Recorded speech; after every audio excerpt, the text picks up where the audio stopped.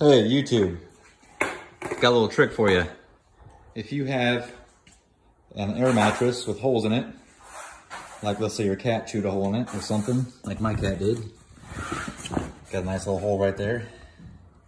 You can take some stuff you have in your garage probably and fix it. So I had this heat shrink tubing that I took and I cut it, slit it on one side to open it up.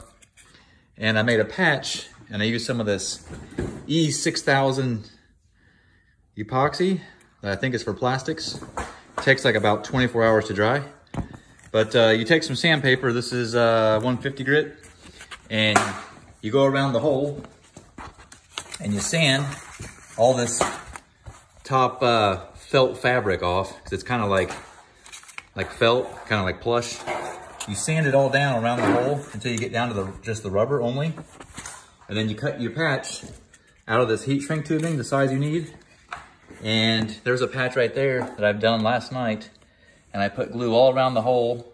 And then I put my patch down and I put a weight on it to hold it down nice and tight, because this heat shrink tubing has this ridge in it and it wants to retain that shape. So I had like a little ridge right there, you can see. So I put weight down on there to hold it and it dried all nice and tight. And I aired it up and so far that's holding.